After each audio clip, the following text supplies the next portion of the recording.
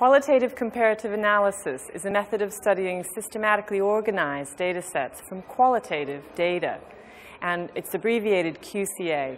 QCA is a whole set of systematic methods for analyzing data, and the data can take the form of binary variables, which might be just coded yes and no, or ordinal or other variables, including fuzzy sets, which is one form of QCA. I have an example here to illustrate, and this example only involves 15 cases. Each case is a country, which was put onto this Venn diagram. The Venn diagram here is in rectangles because that's easier for the computer software to produce. And it reflects 4 conditions, which are features of these 15 countries. This diagram is from political science and history, and it tells about how democracy either broke down or survived in the period between the 2 world wars, the First World War and the Second World War. So for each country, either democracy did survive or it didn't survive. There were 2 instances where it did survive. And in the diagram, we're actually illustrating crisp sets because they either had yes or no on a series of 4 conditions and also on the outcome. So this is called crisp set QCA. It's illustrated here. I have a second example of another Venn diagram, and this is from the disciplines of sociology and perhaps linguistics. This paper was published by Ishida in Social Forces, and it's a diagram showing the conditions for one's identity to be accepted as Japanese. Here, one of the conditions is N, and one of the conditions is called NI. QCA can distinguish what's a sufficient condition for some outcome from what's a necessary condition for some outcome. So this diagram illustrates sufficiency of the condition for being Japanese.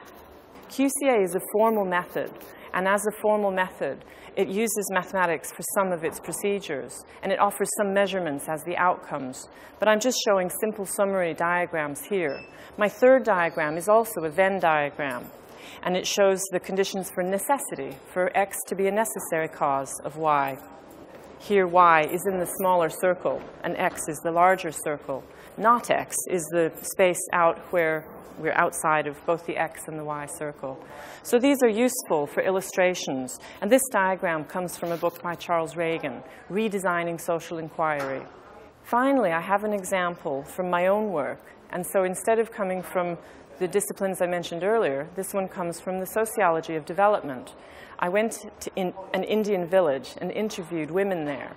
And the interviews included the husbands of the women, so they were 3-way conversations.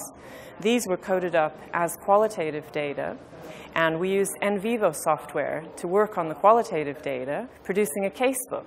The casebook is then put into a spreadsheet, which is what I'm illustrating with this diagram. Of course, you can't see the detail, but some columns are fuzzy sets, some are crisp sets, some are pseudonyms, the names of the people, and some are simply other variables. And really, the data set as a whole is a qualitative mixed methods data set. So I want to come to some conclusions. I've shown examples from several different disciplines, and QCA is suitable for mixed methods research in a number of disciplines. And it's also used heavily in comparative research, which usually involves teamwork cutting across different countries or parts of the world. These are very ambitious research projects, but even for someone with a small-scale research project, the method is very usable because it only involves about 8 cases to 30 cases to 200 cases. One doesn't have to have large numbers of cases. The interesting thing is how the method analyzes the cases. It goes down to subgroups within them and makes general statements about causality within the subgroups. It doesn't attempt to do statistical inference outside of these subgroups. So when I review the advantages of QCA, I notice that it's systematic, it's qualitative, it helps mixed methods researchers to do rigorous research, and it's also quite useful across disciplines and when there's multidisciplinary research going on, where some part of the research should be measured very carefully, and some part of it is very fuzzy and policy-based or historical, and somehow inherently qualitative. So I'm very pleased to have introduced QCA to you. It's a configurational analysis method. A configuration is a set of characteristics of the cases that you're studying. I'm quite happy to be working at the University of Manchester and using QCA. At the postgraduate level, we have a lot of students who are crossing disciplinary boundaries, and they're the ones who are finding this a useful method.